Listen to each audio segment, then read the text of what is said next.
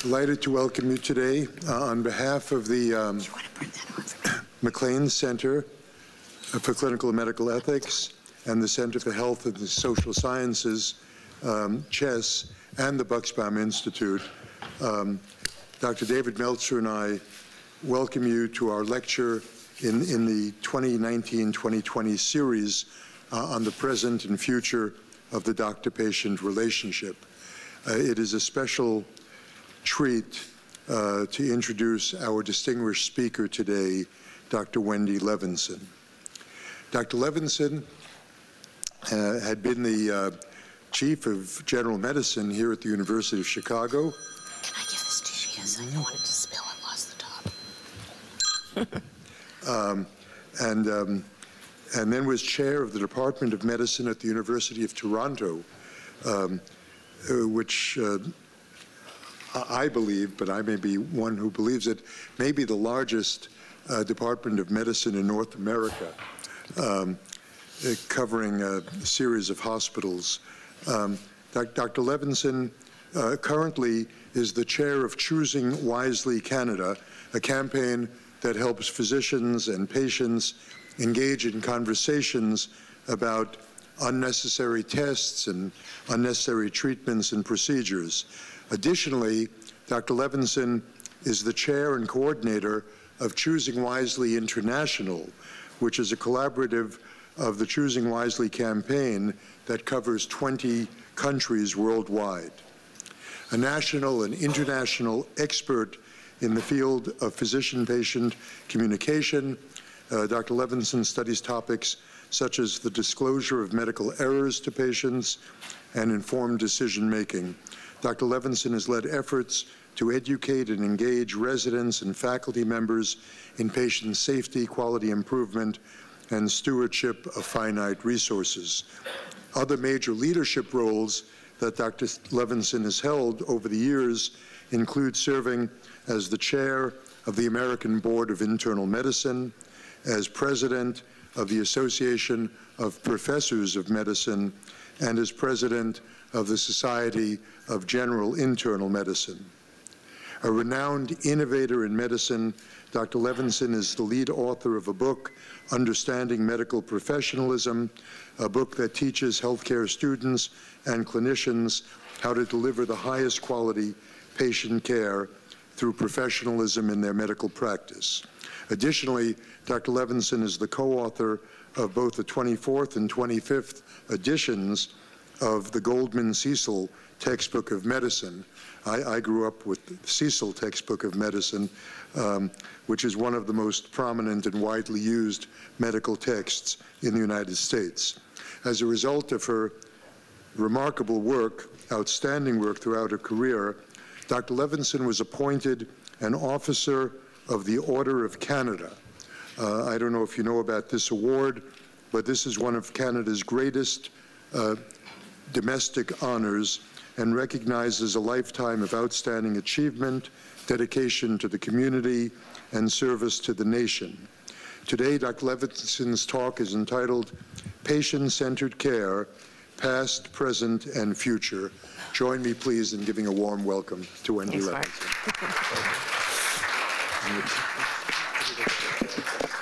Well, it's a pleasure to be here. I've been in this auditorium many years ago and see some old friends in the audience, and appreciate the invitation, of course, of Mark, who we've many years talked about whether things are really ethical problems or communication problems, and we've bantered over these kinds of issues over the years. So I'm very interested to share this talk with you. Actually, I've never given this talk before. You're experimental here for me. And really, what I want to do is share a bit based on the literature, but a lot based on just my reflections over time, because it's a history I've seen unfold.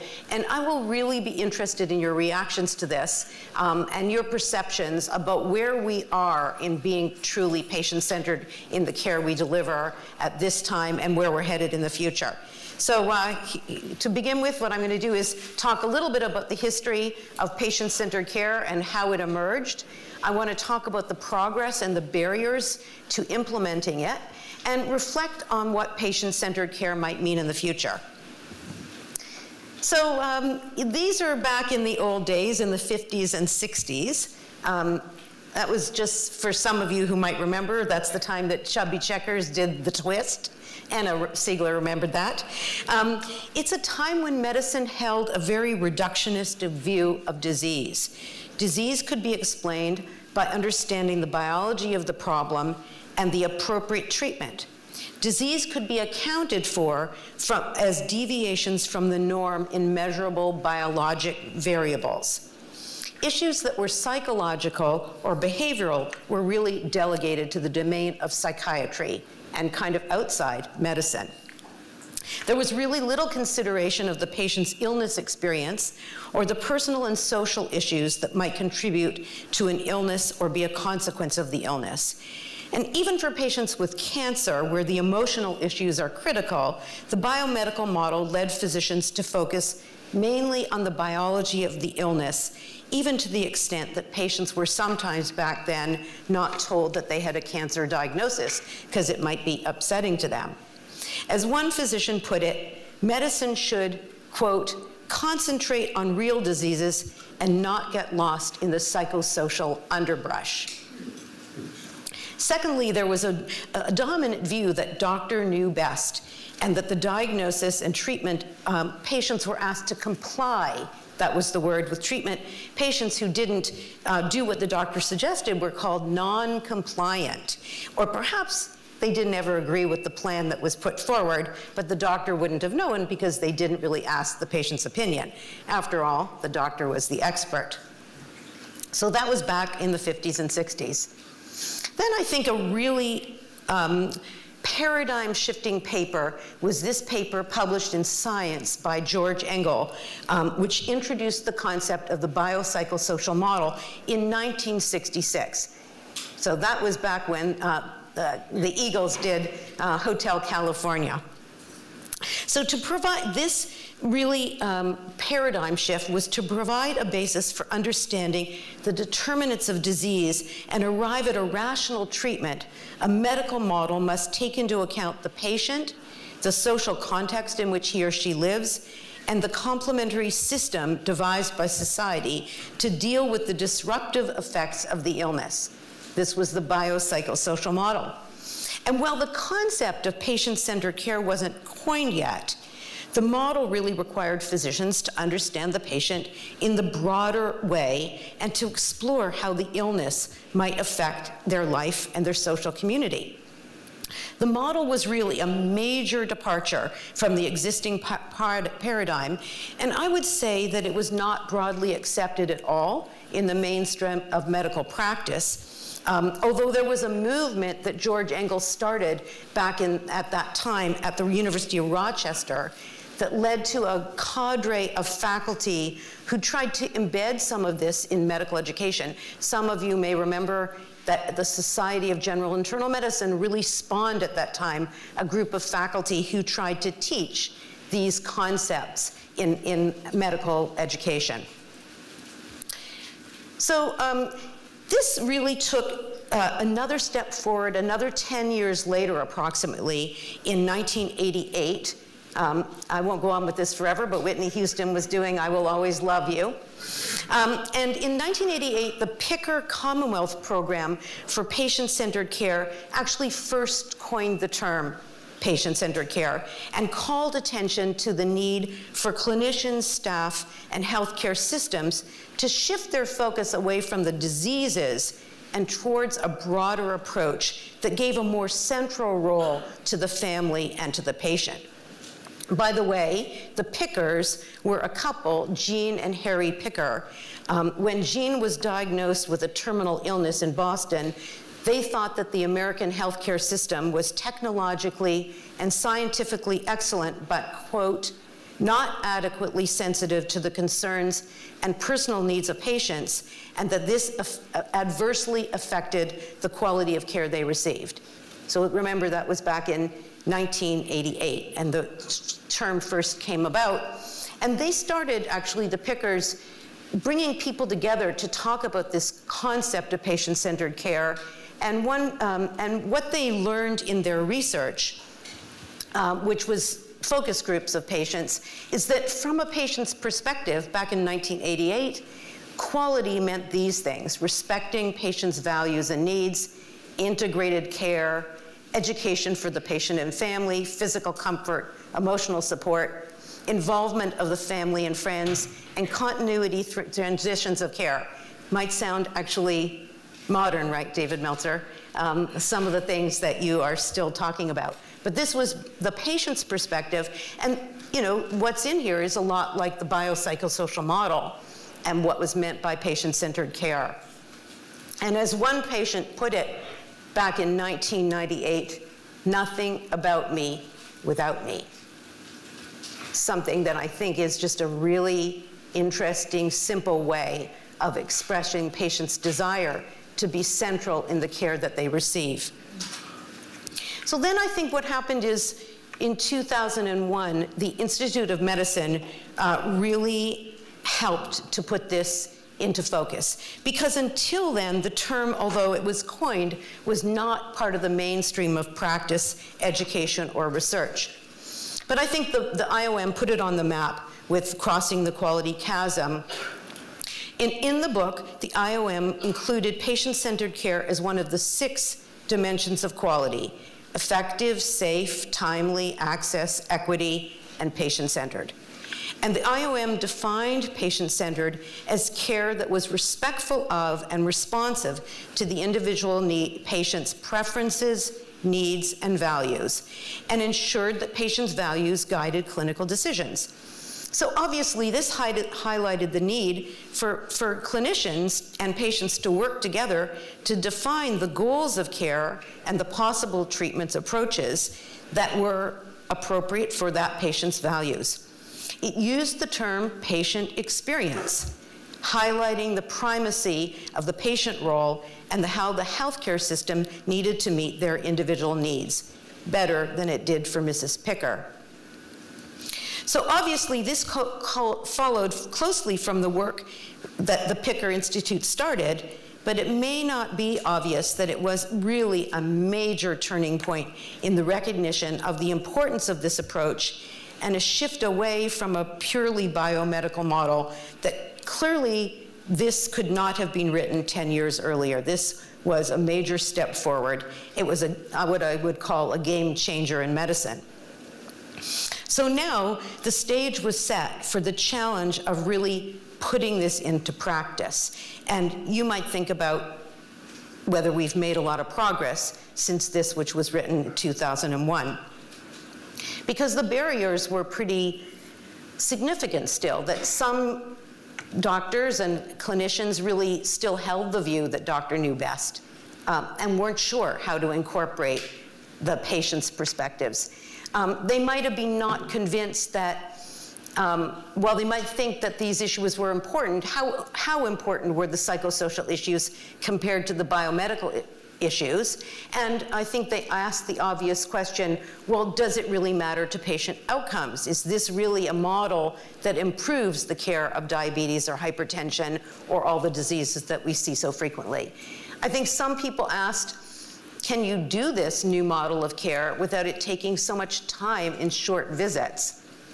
And there were very few tools to facilitate this kind of patient-centered communication. So I think there were, pretty significant barriers. But over the next decade, research on patient-centered care, communication between clinicians and patients, and the relationship to outcomes started to build the case of the importance of this model of care. Given the definition of patient-centered care, implementing it depends on effective communication, because understanding preferences and needs requires skills in exploring these issues. And articles not previously in the medical literature started to appear, focusing on particular kinds of communication, like breaking bad news or disclosing medical errors. They were kind of a way of talking about patient-centered care, but in a more specific way. And people started to measure patients' experience, in some cases providing feedback to clinicians.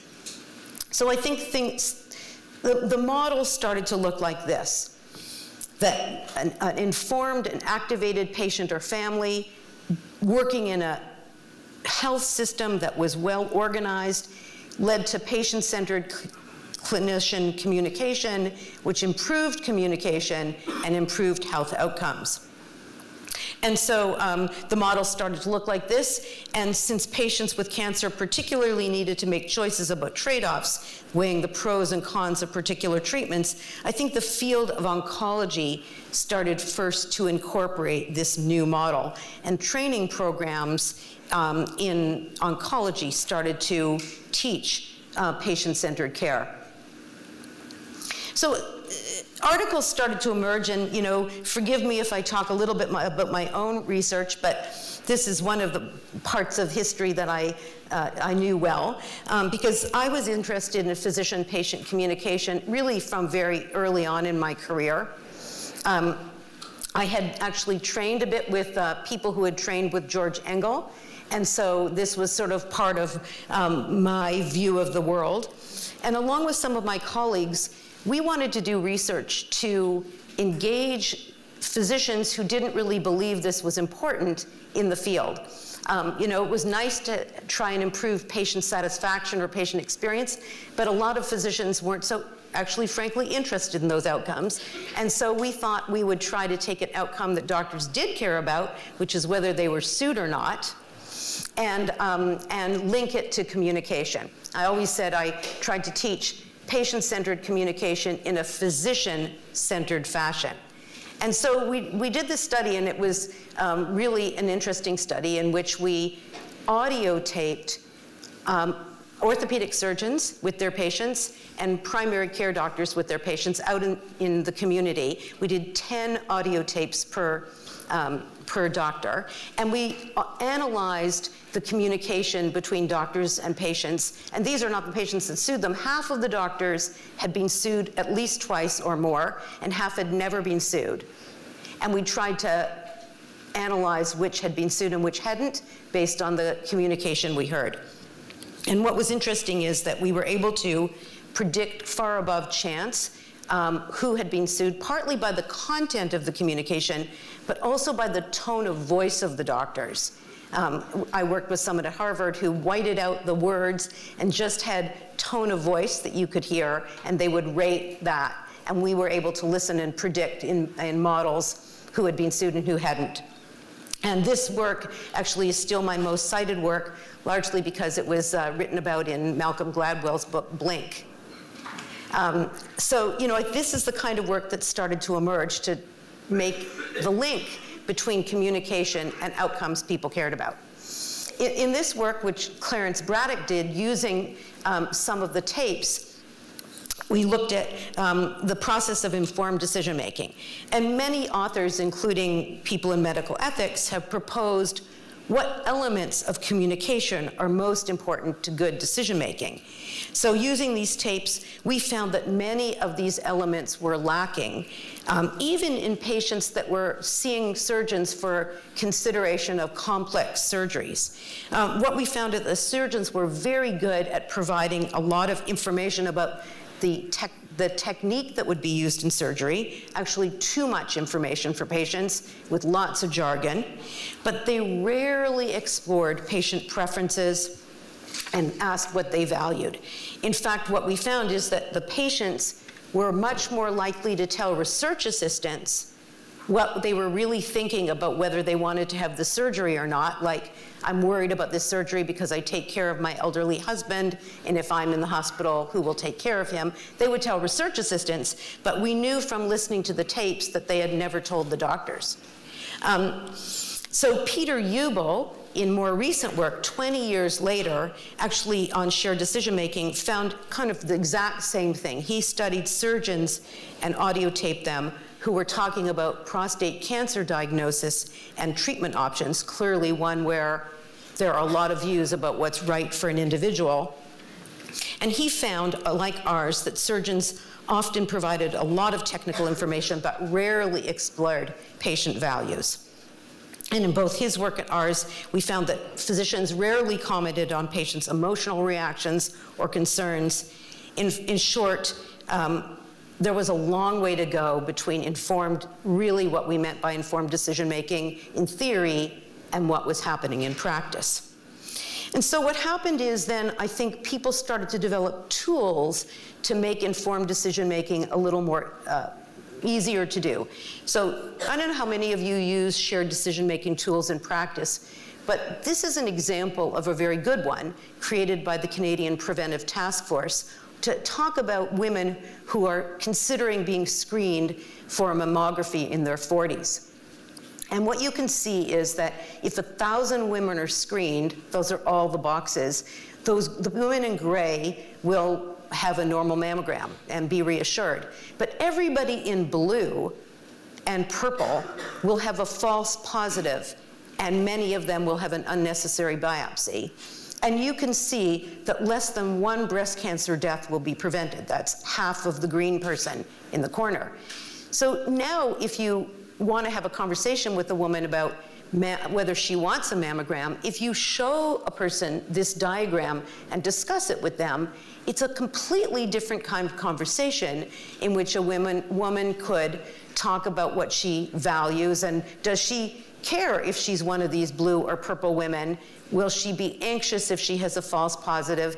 This is the kind of tool that makes the real choice very different than us saying, well, we don't really recommend it or we do recommend it. It puts it into a framework that can allow a true sharing based on patients' values. So these kind of tools actually are pretty hard to come by for a variety of reasons. They're hard to make, they're hard to keep up to date. And in fact, a lot of them that used to be around are now behind paywalls, so they're hard to access. But Cochrane has done a variety of studies. They looked at 115 trials and found overall that when patients did have decision aids to help in decision making, they had very positive outcomes, greater knowledge, more accurate risk perceptions, because you can see on that diagram where you would have a more accurate risk perception, greater comfort with decisions and engagement in decisions. And what's of course interesting is, as you probably know, that if people do use these tools, they're much less likely to take aggressive pathways like to have prostate surgery or aggressive surgeries, because they understand the risks and benefits a lot more fully. So there started to be a body of literature that talked about benefits of shared decision making. But I think also what happened then is it was clear that the relationship between patient-centered care and outcomes was sort of more complicated than I think earlier research put forward. And in this diagram, what you see is that if there's communication that happens between providers and patients, like information exchange and responding to emotions, how does it lead to health outcomes? Well, it could directly affect it, like emotional well-being might be directly affected by responding to patients' emotions, but it could go through indirect pathways of greater trust, and greater trust then might build greater sort of self-care skills or emotional management. So the relationships between how you got from patient-centered care to better outcomes, people started to understand was more complex. And I think one of the reasons the literature is difficult is that we haven't had a really clear model of how what the flow is between better patient-centered communication and outcomes. And so this article, which was written in 2009, tried to articulate that in a way that research could then hang its hat on a different kind of framework. But overall, I would say that the work that has tried to study the relationship between patient-centered care and outcomes has been pretty inconsistent in its findings. Partly because the complexity of it, partly because the way of assessing communication and whether it's patient-centered is not standardized. Some people use audio tapes or try to use videotapes or self-reports. And so, as you can see, these behaviors are not as directly linked to outcomes as makes it easy to study. So I think overall, it's still a work in progress, understanding the relationships to biologic outcomes.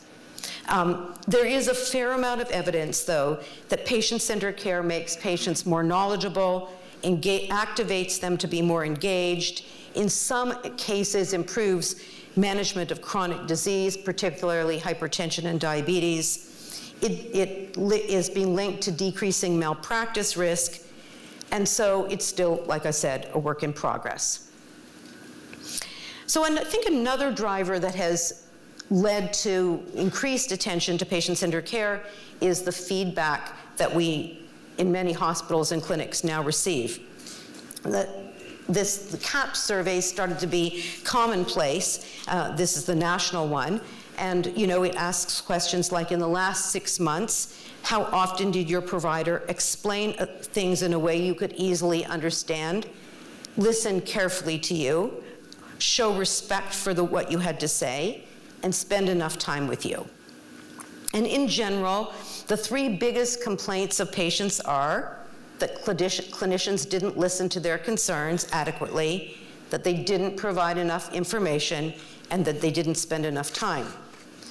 So gradually, providers started to get feedback on how they were rated by patients in comparison to their colleagues, and there's nothing like some healthy competition to get physicians to want to improve. So this clearly signaled that healthcare systems cared about the patient experience. So in sum, over the decade after the IOM report, patient-centered care became more of a mainstream in our language. It was broadly agreed that it was part of quality of care. It became less about convincing clinicians that it was important and more about the skills of doing it and in short visits. So this is a long way to get to the present, but I'll be shorter in the present and the future, and you might think about where we are now in our transitions. So the present, I'd say, is dominated by the major force of the internet and the use of electronic medical record. The impact on, by the way, this is University of Chicago and Toronto. I just thought they looked the same. So I left, but still the same. So the impact of the electronic medical record and internet has just been profound in a way that I think all of you know because you live it and breathe it. And it's impossible to cover the topic of how it's affected patient-centered communication in a short time. I mean, there are thousands of articles on it. But they basically fall into several categories. The internet-informed patient, the impact of the EMR during the visit, communication with physicians through email and texting, and chart notes being available to patients. So I'll start by telling you a quick story. I have a cousin in Boston who's the husband of my first cousin, and he's 70 years old.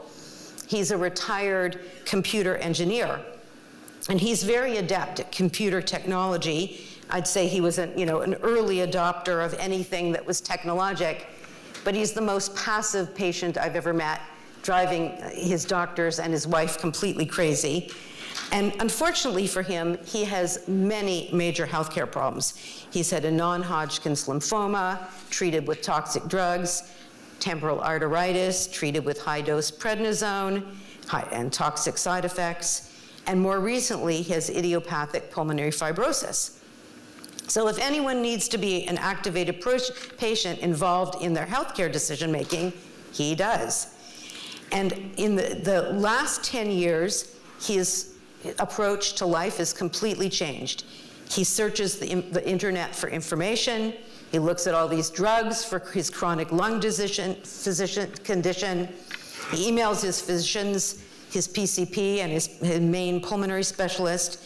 And he gets his chart notes the day they're released online and sends them to me and talks to me in the evening about what they showed.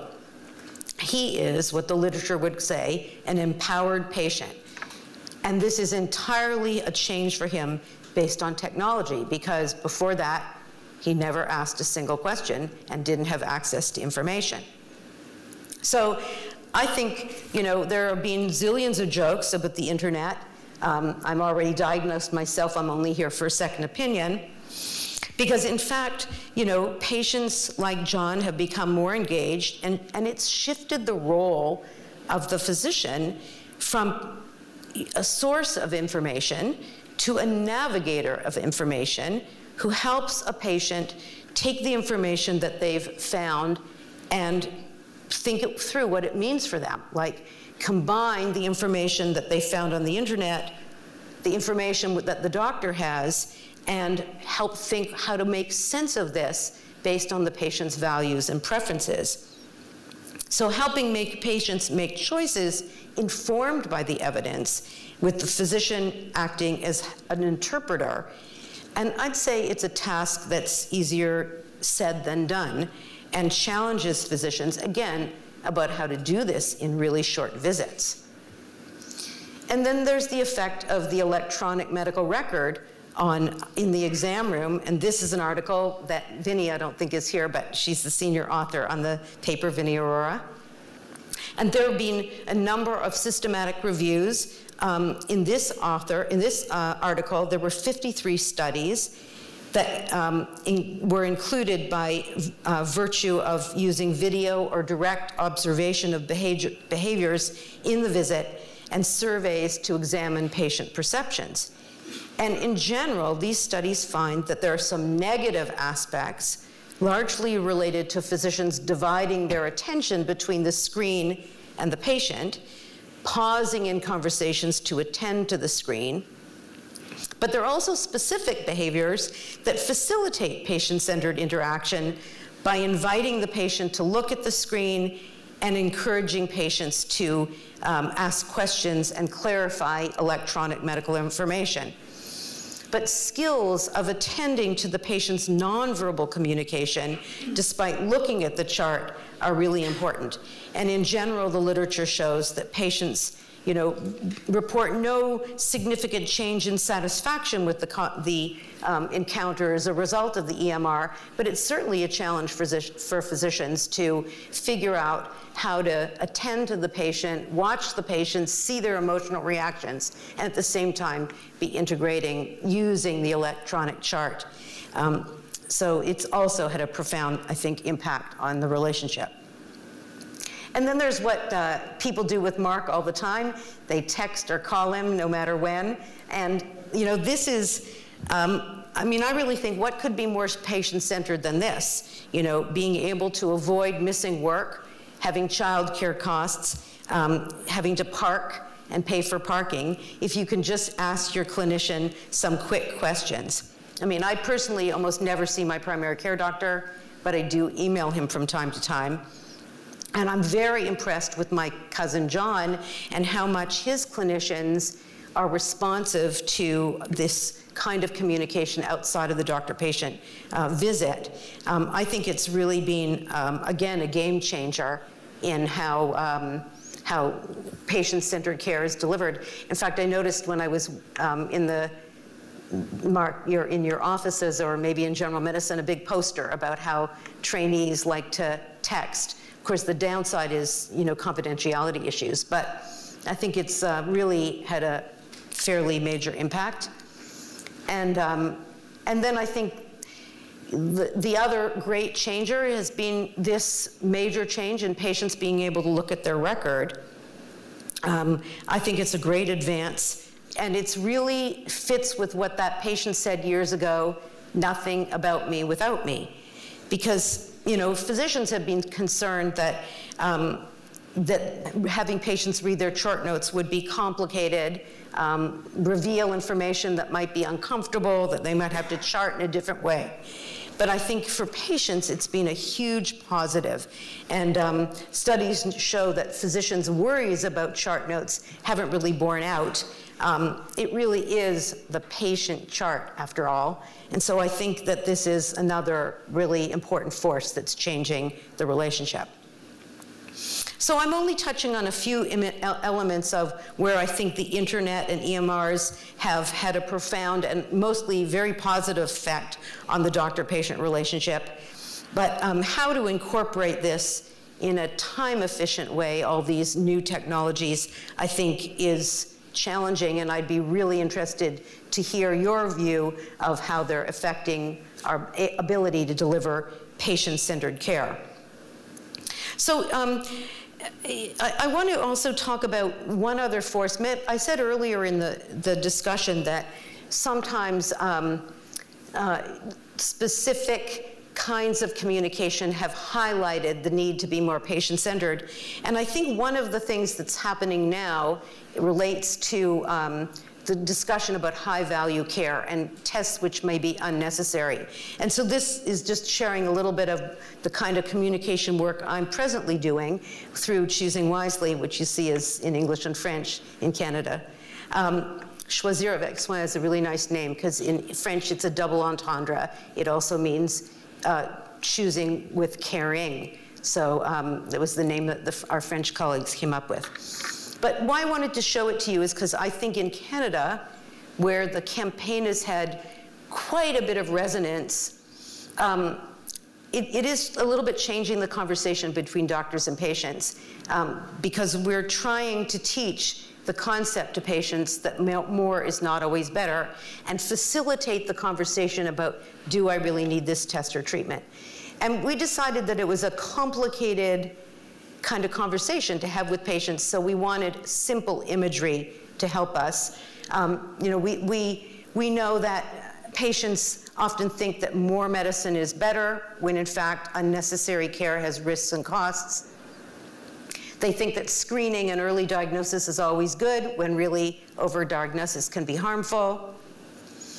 We know that they think benefits of treatment outweigh harms when really we're talking about marginal benefits and improvements. They often think that denying treatment is rationing, but we think it's rational. And they often still defer to doctors when really it's about shared decision-making. And so we thought, well, how can we take these kinds of complicated concepts and make them simple? And this is what we do. We have a big campaign in Canada to teach that more is not always better. And this hot dog, which looks just completely disgusting, this poster is in almost every family doctor's office in Canada. We sent this out to the 31,000 family doctors, and it's there. Here's another image we use. Just to say that Mark mentioned that Choosing Wisely is spread kind of internationally, so here's what Norway does. They have posters of this, which translate into more is not always better. So, you know, we also have these questions, which, you know, the ABIM Foundation who created Choosing Wisely put together these questions, and in Canada, we actually just use the first 4 because how much it costs is not relevant to us. And we have a poster that also, like this, has been sent out to all the family doctors in Canada and is in many family physicians' office waiting rooms and in their exam rooms. To the best of my knowledge, there's not been research to study whether this helps to create a more patient-centered interaction, except in Australia, where they have very similar questions. They use 3 questions about options, benefits, and harms, and how likely these things are to occur. And there have been some interesting studies using unannounced standardized patients in family medicine, where the intervention arm had the patients ask these questions, and the other arm did not ask the questions. And the study showed much increased and improved information given by family doctors and increased patient involvement in making decisions. So I think this is an example where a specific kind of communication, in this case reducing unnecessary care, is having the side effect of leading to more patient-centered communication. But I would ask you overall to think, before I talk about the future briefly, you know, how you think we're doing in being patient-centered, not just in academic medical centers, but beyond in the community in the US in general. So I think the next big change, which I think is not fully here yet in the future, relates to AI and the transformation of our understanding of patients' illnesses based not only on their genetic information, but the role of many other factors, psychological, social, and environmental. And in the years that come, I think the concept of the reductionistic view of disease is just completely different now with our deeper understanding. And I want to show you something I really like that I found on the internet, actually from Catherine Lucy, who's at UCSF, about the model of what might lead to breast cancer in a visual way. I want to show this to you. Now let's see.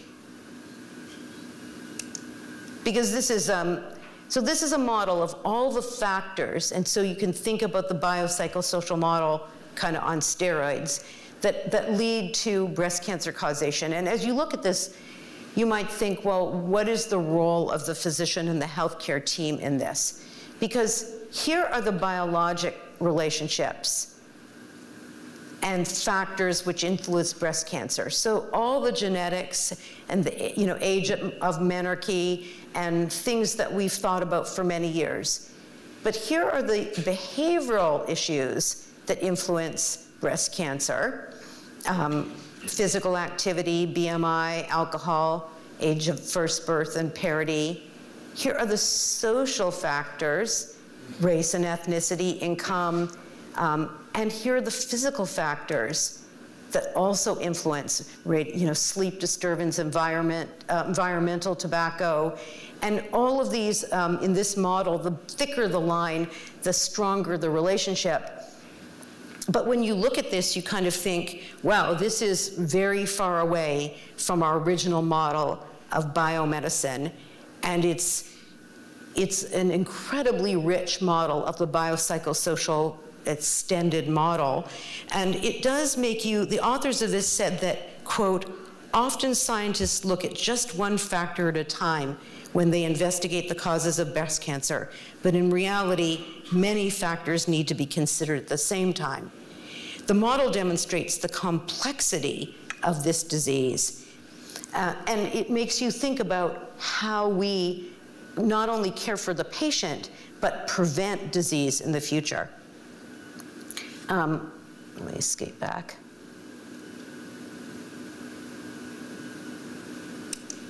Oops. I want to go back to my slides. You want to grab that for me? I just want to show you one other model. Yeah, thank you. Great. That's it. So this is another one, just to show you another example of childhood obesity and adult metabolic syndrome. And I think it's not just the biomedical factors. Now we understand more about the gut and the microbiomes in the gut.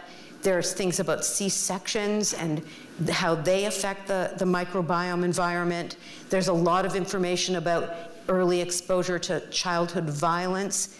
There are factors of intrauterine growth retardation and things which happen in uterine, and even early childhood education. I mean, again, the complexity of thinking about what this disease is really due to and how we can intervene to prevent it. So I think that, looking at all these factors, you can ask yourself the question, what does it mean to care for a patient, thinking of the population of patients and the forces that can affect disease? George Engel on steroids. So lastly, I kind of think about the future and AI, by which I mean machine learning, natural learning, language learning, expert systems of decision making, and what its impact is going to be on the physician-patient relationship in the future. And while I'm sure, like Toronto, this is probably a huge area of interest, I put it in the future category because I think we're really just at the early stages of understanding the implications of AI for clinical care. But the capabilities of AI to care will undoubtedly bring precision to many medical problems, allowing us to tailor care to the individual patient.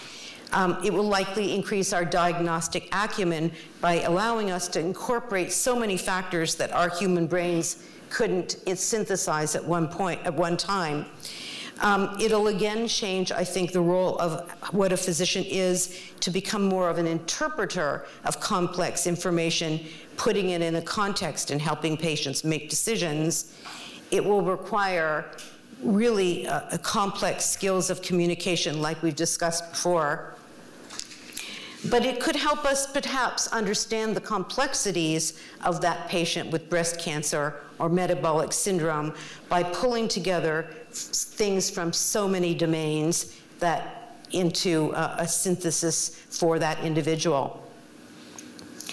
Abraham Verghese recently wrote in JAMA that systems that augment, the article was called Humanizing AI, systems that augment the diagnostic and scientific task of treating disease are exciting and wonderful, but is it possible to invent and discover applications that can enhance the human capabilities in clinicians to better engage in caring for the patient?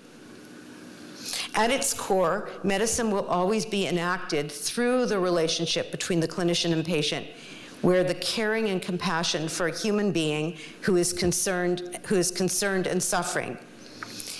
Abraham Verghese asks whether these AI technologies might help clinicians provide more humanistic care, because at its heart, medicine, past, present, and future, is based on being patient-centered, or as Francis Peabody said in 1925, the secret of caring for the patient, the secret of the care of the patient is in caring for the patient. And that was in 1925 when Yes Sir, That's My Baby just came out. So I'm going to stop there, and I'm very interested in your reactions. I'm curious about your views of where we are in being patient-centered, and I just welcome your questions.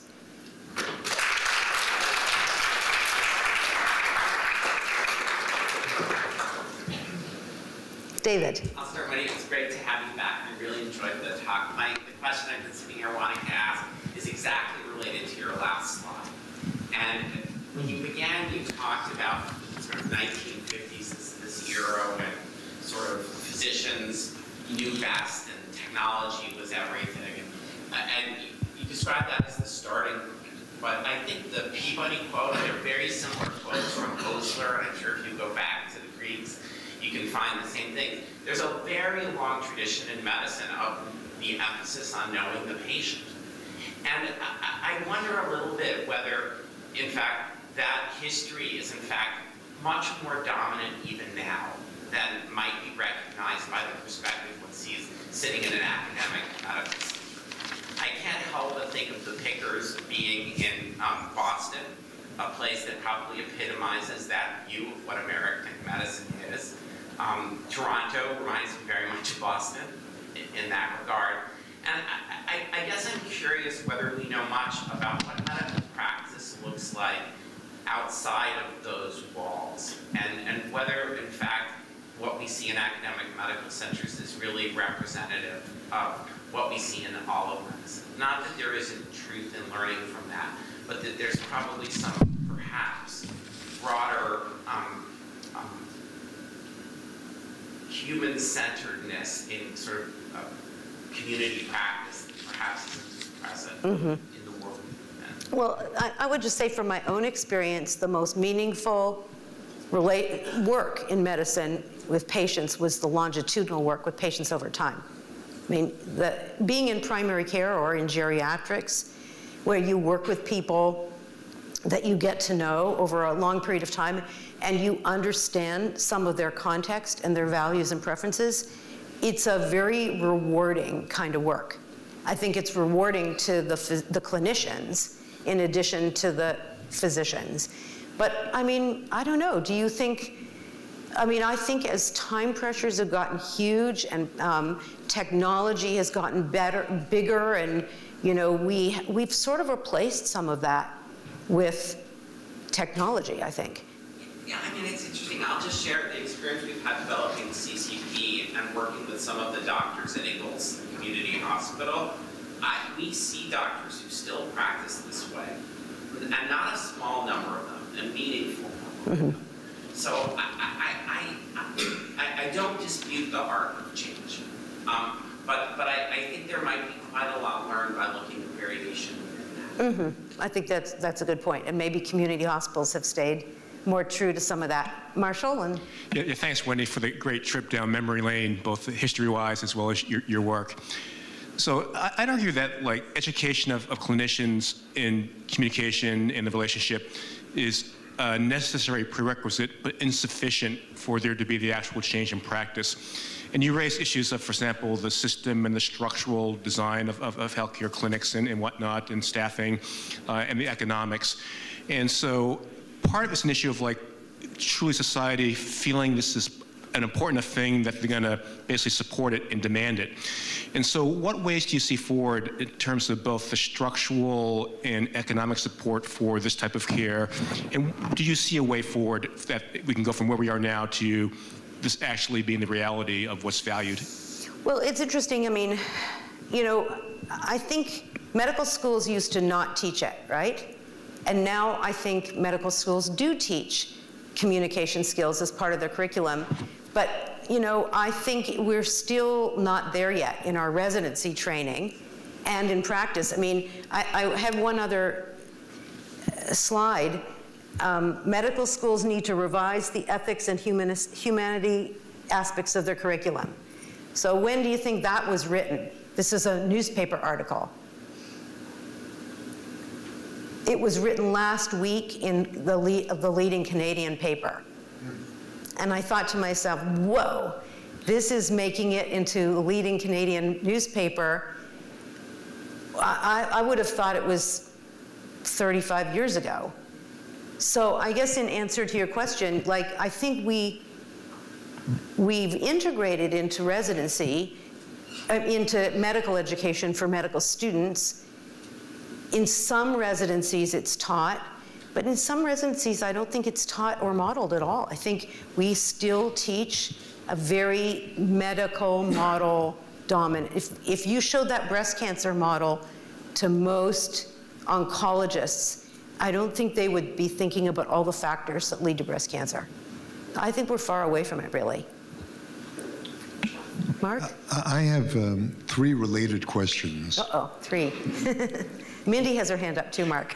What aspects of the doctor-patient relationship do you think are timeless and enduring, and which are likely to change with time and with increased technology? The second question, which relates to the first, is what do you see as the biggest challenges of the increase in technology? And the third one is what are the great opportunities from increasing technology?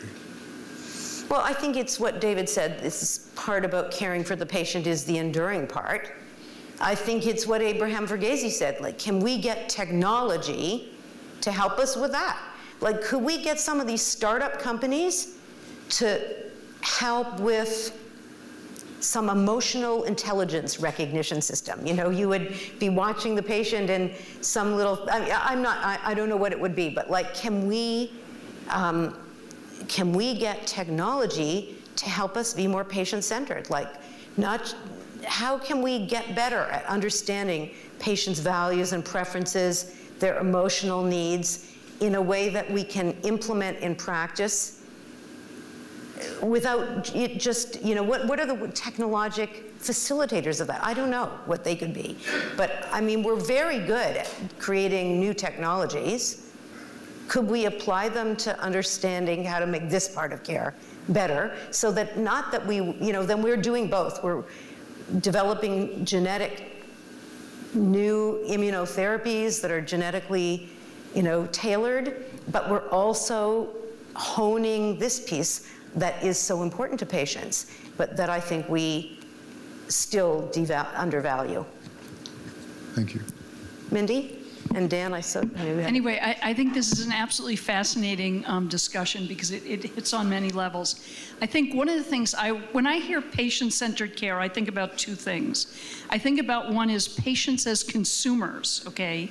And as you were talking about the background of the landmark articles, I was thinking about, you know, our bodies ourselves as a movement of women to take back their bodies, or Elizabeth Kubler-Ross on Death and Dying. So this is happening in a milieu of both narcissism, consumerism, and increasing financial, I mean, the big elephant in the room, and it's so funny that David's talking about like these doctor-patient stuff, and I'm talking about economics, but, you know, I mean, just on a practical level, so much of our care is now a function of whether we actually order certain tests, because that's how we as doctors are graded. Not whether we discuss the test, or like in this case, yeah, it may not be good to have a mammogram, or somebody may have a decision why they don't want to do a preventive healthcare thing, but the fact that patients are consumers, I think is problematic, because I think it's not like selling lipstick in Macy's, you know, and you talked about that a little bit. So I think there's a couple of other things. And the big issue, and the other elephant in the room, is academic medical centers privilege procedures, technical stuff, highly compensated things, and that's the milieu where we train many medical students, as well as the whole debt issue. You know, there are many things. So I'm intrigued by this, but I think the one thing we need to think about is that this patient-centered care doesn't occur in a vacuum, a medical vacuum. There's a cultural changes that have really been, you know, like cataclysmic. I'm glad you raised this, because we have none of the same financial issues in Canada, problems in Canada, I was going to say, and we have all of the same issues of communication. I mean, we don't have the cost question because patients don't pay out of pocket, but so they're not consumers. Patients in Canada don't consume, but all of these things are just the same. And what's been so interesting to me in doing the Choosing Wisely campaign in all these countries in the world, ranging from Japan and South Korea to Brazil, all the European countries, the Scandinavian countries, choosing wisely and having these, it's the same everywhere. I mean, we have all these different reimbursement systems. The context, you would say, is completely different, but the act of talking to patients about what they value, about working with, it's universal. It's really the essence of being a caregiver in the healthcare system, and it transcends culture. So I don't think it's about the consumer environment. I think it's influenced by the environment we work, but at its core, it's just about being doctors and patients. Yeah, thanks a lot, Wendy. I really appreciate your talk. In terms of, where do I begin? You know, I think part of, as we talked before, part of the problem is the standard of care, which is, you know, follows this technological imperative in which technology and procedures are privileged in terms of what doctors do. And I think the standard of care, even though we have different ways of reimbursing care all over the world, I think the standard of care has developed, a lot of it is developed in the US and then permeates the rest of the world. So I think even though they don't follow the same sort of reimbursement system, that the standards that we developed here have permeated a lot of what's going on. One of my concerns with patient-centered care now is that I think it's become sort of a marketing slogan for a lot of hospitals. And so, you know, they use, you know, you go to any meeting with administrators and they'll use this patient-centered care thing, and they're using it to sort of, you know, as this idea that, you know, for selling their care. And so I think that can really take the substance out of what it really was supposed to mean in the first place, which was reaction, I think, to the technological imperative. And also the surveys they do now, you know, the hospitals are really you know, they're spending a lot of money on these surveys, and we have commercials up now in the hospital. You should go over there and look at the TVs, and you know, they speak a very corporate response to how to make things better, which I think may not be working that well. Well, I agree with many things you said. I mean, I think when hospitals tried to be patient-centered initially, what they meant was timely access to care and parking. I mean, it was sort of the instrumental things and not about what happened in the exam room. It is actually good to be patient-centered if you make parking cheaper and easier, or easier access to getting in the hospital and not having physical barriers. Those are parts of being patient-centered. But I think they never tackled the communication between clinicians and patients, because that was kind of in our world and our culture and our medical education domain, and really it was hard to tackle that. And a lot of clinicians just weren't very interested in that, unless they got patient satisfaction feedback. I mean, how many people in the audience actually get specific, personalized patient satisfaction feedback compared to peers? Do you guys come? I mean, I think it's good to, I mean, it's helpful potentially to read what our own patients think. What do you think, David? I just wanted to comment. I was actually having a similar thought to Dan's at one point when we had the picture. I think you were talking about the Press-Ganey surveys and the checkbox. You know, one of the problems with that is sort of everyone gets a vote, and not everyone's vote, I think, should count the same. Mm-hmm. You know, you check a box and says, you know, I'm a healthy person. I went to go get my whatever checked. It was a minor thing. They were very nice to me. That's a check. Okay? Another person, you know, spends 3 months in the hospital dealing with incredibly complex problem that changes the life of theirs and their family. And if they survive to answer the survey, and if they're educated, you know, and they get mail because mail is even delivered to their house, then they answer, right? But mostly they don't. And so one of the things I worry about, it's much like the measures of quality of care and HEDIS and other things. You know, the industry controls these things. And the industry, by that I do not only mean for-profit, I mean including professional societies, including, you know, our beloved ABIM. And so I really worry that this sort of approach to measurement creates this lowest common denominator phenomenon, mm-hmm. where we're not really getting at what matters ultimately if we could sort of look at ourselves, you know, 100 years from now and what was our experience. So I completely agree. I'll tell you, in my experience over all these years, I have a view about what the very best way to improve your doctor-patient, your communication is. And that is to audio tape yourself. Put a little record, your iPhone on, and ask a patient if you could record the visit just so you listen to it after. If you listen to it after, you go, wow, I didn't know I fill in the blank. Didn't know I talked that quickly, didn't know I interrupted the patient, didn't know I used so much jargon. The second best, the even better thing is if you can ask permission to play that recording with a colleague. Because if you listen, see you, Anna. She's going to her daughter's, to Washington with her daughter who's testifying in front of the House Judiciary Committee. Right, Mark? You know, if you take that iPhone and you listen with a colleague and you say, I'm trying to improve my communication with patients, and would you listen with me and hear how I, you know, give me some suggestions, those are way better than patient satisfaction surveys. But I mean, I don't know how many physicians are willing to do it. Yeah, there's somebody in the back with their hand up. I just wanted to bring up the Bucksbaum Institute started the Heart of Medicine program, so they have an executive coach. Sorry, the Bucksbaum Institute has this Heart of Medicine program that has a woman who's kind of equate to like an executive coach, but she comes into clinic and observes us seeing patients and provides feedback, both constructive and also pointed out a lot of positive things that I did, which I thought was really valuable to reinforce how I was being patient-centered, but also what I could do to maybe improve it. It's a, I think, real valuable program. So. That's really terrific. So you actually have a person who will come and observe you and give you feedback. I think that's terrific, and I really appreciate you said that she told you what you do well. Because, you know, I'd ask the question, how often have you ever been observed when you finish medical school doing what we do day in and day out? You know, Mac Lipkin, who is one of George Engel's disciples, used to say that our most common procedure was the medical interview.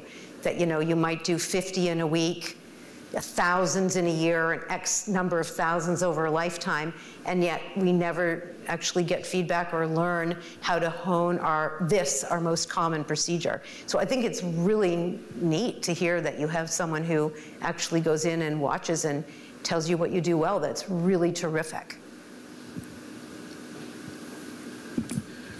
I was wondering, do doctors feel crunched for time in Canada?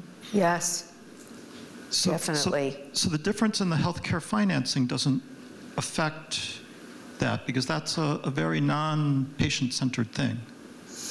Yeah, I mean, they're all very crunched for time. It's, you know, physicians are still paid fee-for-service in most settings, not primary care doctors. They're paid in a salary. but specialists are still paid fee-for-service. And also, you know, in very sophisticated areas, there's a shortage of physicians, so they will tell you they have to see a lot of patients because someone could be waiting for a long time for that TAVI procedure if they don't get to them. So for all kinds of reasons, yes, they're still extremely pressured for time. So I think all these things are true in many cultures. I don't know if you remember this, but the first time I met Wendy was in Portland, and we were seeing patients. We were seeing patients together, and Wendy had recorded, as I recall, more than 1,000 encounters between you and your outpatients. And we started a little study about how frequently conflicts emerged between the doctor and the patient using these tape recordings of many, many patients. It was quite an extraordinary study, but there were so many other studies that followed from that and that you worked on and published on. So it was a great experience for me to understand how much information can derive from something like a tape recording of an encounter. Well, I can't thank you enough for this lovely talk, and it means so much to us as we think about the doctor-patient relationship in its evolution and changes in the 21st century. This is really important. Thank you. Thanks for having me.